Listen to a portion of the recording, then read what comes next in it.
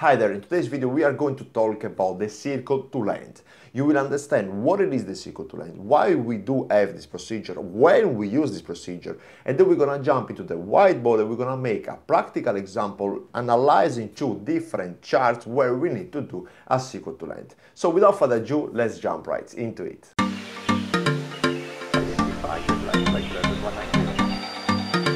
V1, rotate.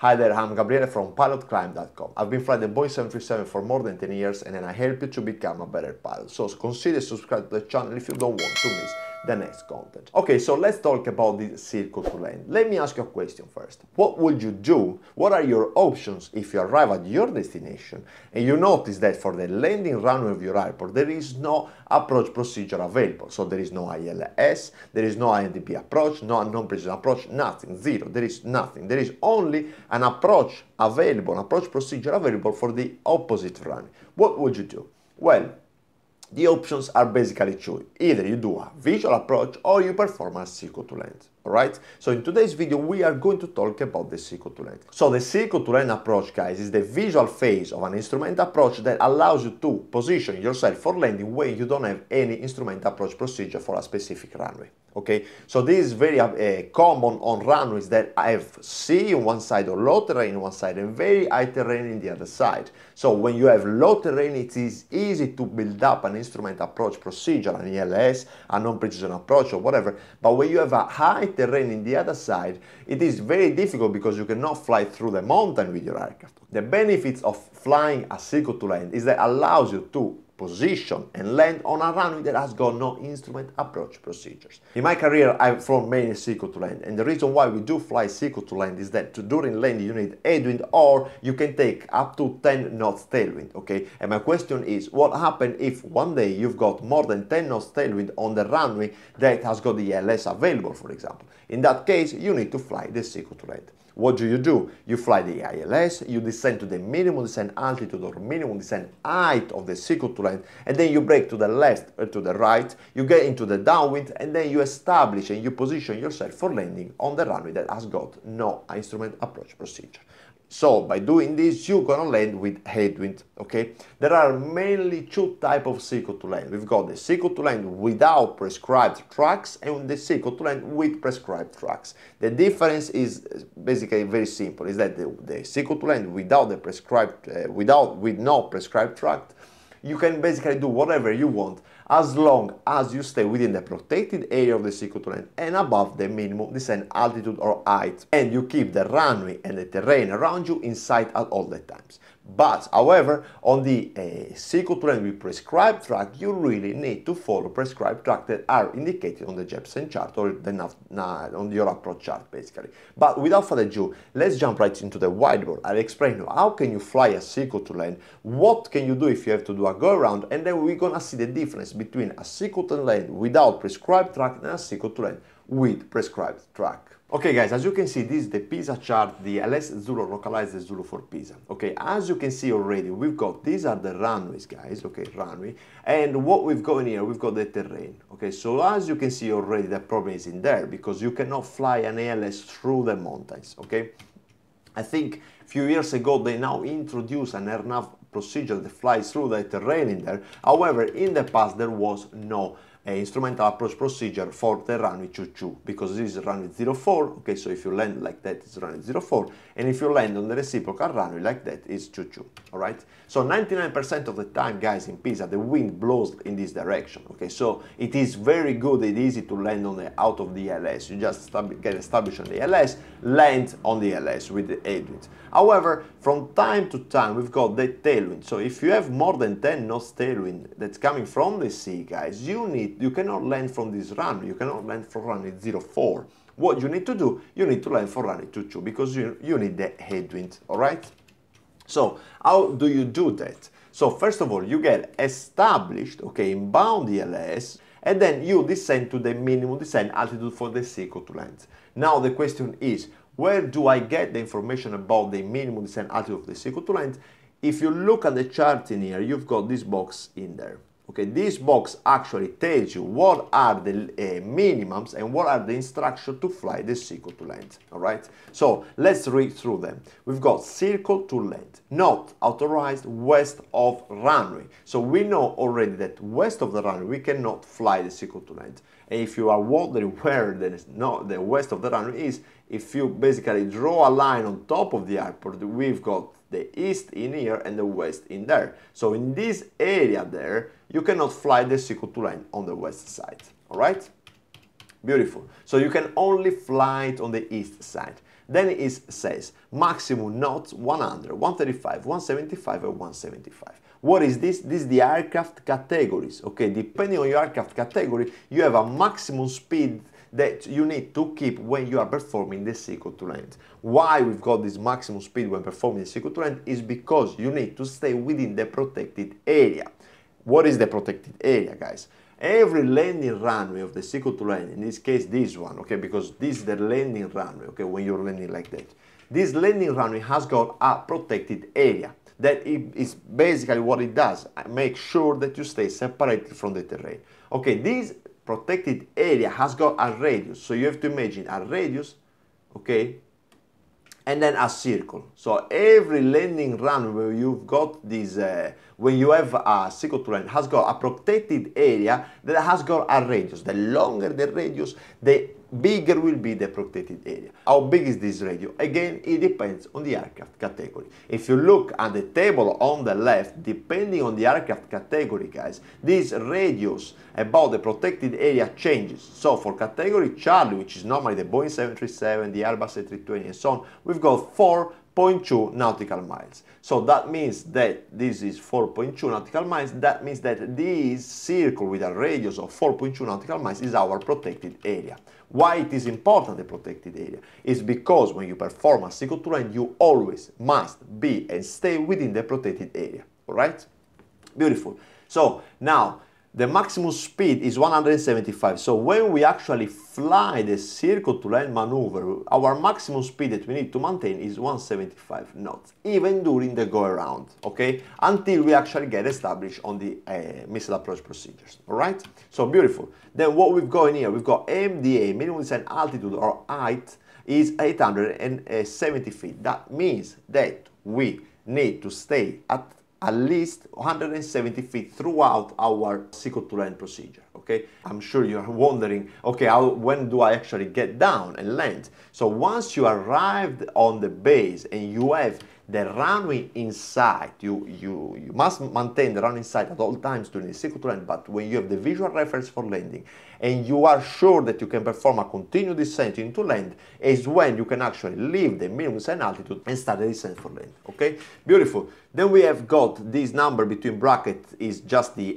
height, okay, the difference between altitude and height and is the airport elevation, and then you've got the visibility, the minimum visibility required to perform the circle to land. Again, guys, it changes depends on the aircraft category. Okay, so as you can see in here, guys, this is the EASA regulation table, okay, which says that depending on the aircraft category, the circle to land should have a minimum decision height of 400 for category Alpha, Bravo, Charlie, Delta. Depending on the category, it changes. A minimum visibility that changes depending on the category, a radius of the protected area that changes depending on the category, and a maximum speed that change depending on the aircraft category. These are the regulations. However, like as we said, as we saw in this example, the airport, depending on the terrain, depending on the procedure, can actually reduce the maximum speed allowed during the circle to land. Okay?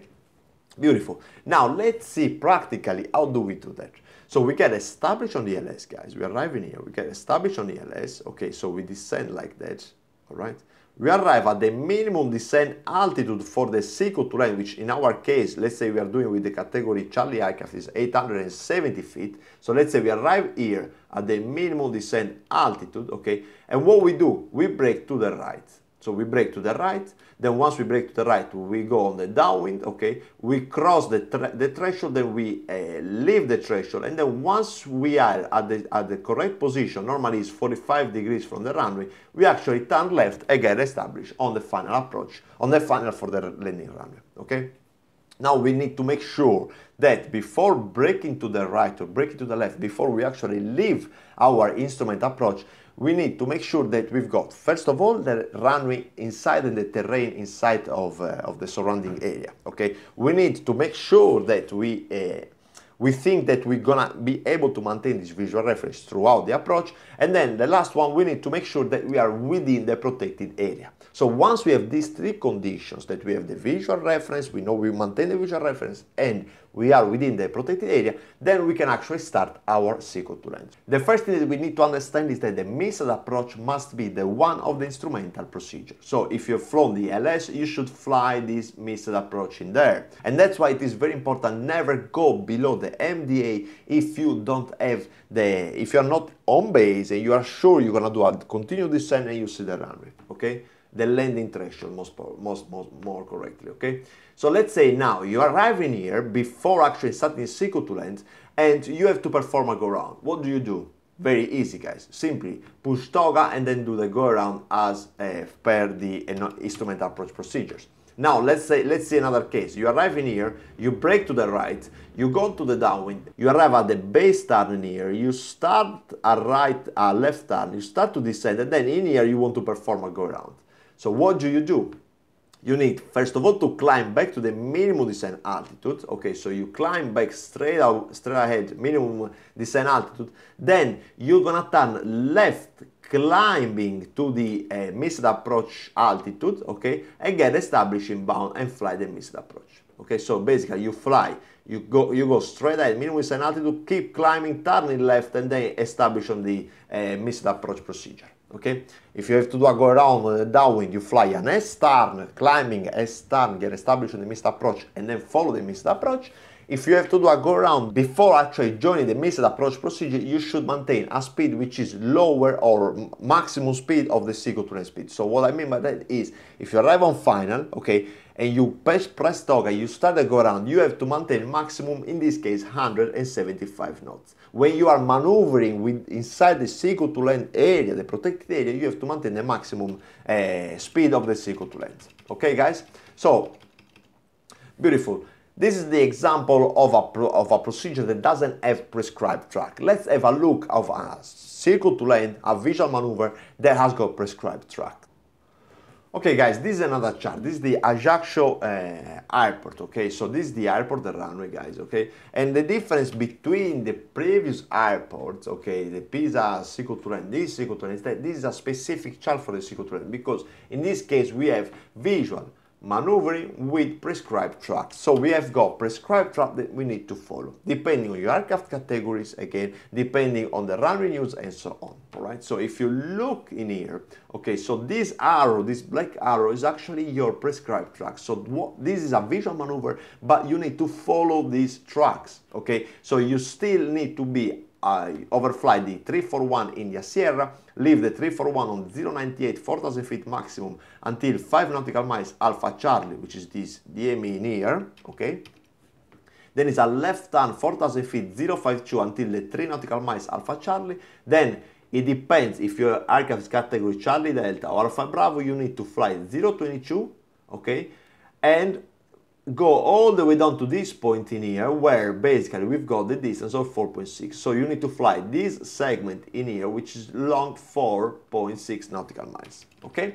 So then you arrive in here, you go on the right base, and then you get established. Maximum 180 knots during the base, okay? So as you can see, this is a difference circle to land, because we saw in the previous example, you could basically do whatever you want as long as you were staying within the protected area and above the minimum descent altitude, okay?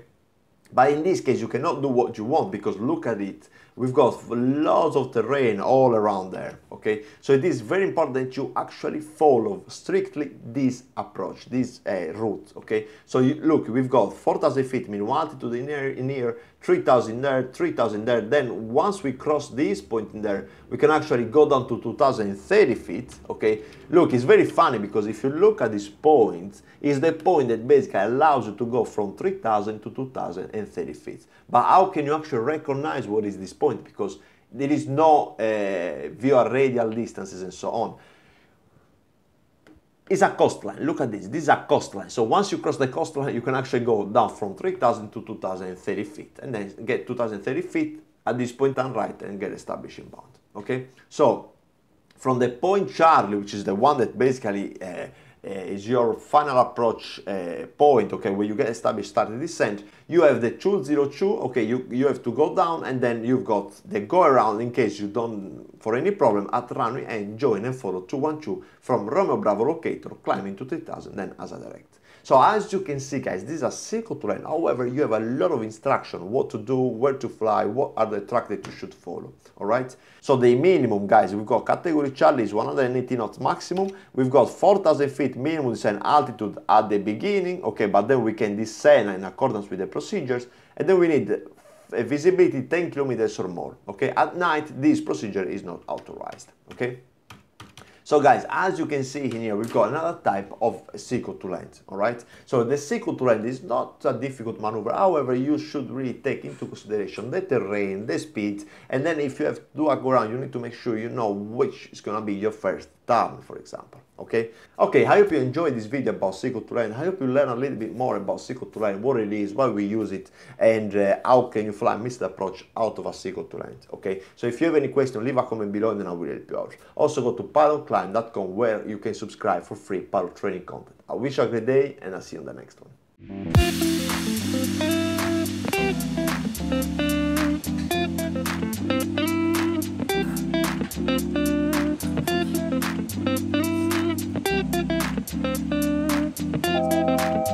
Check, we can set to 70, please.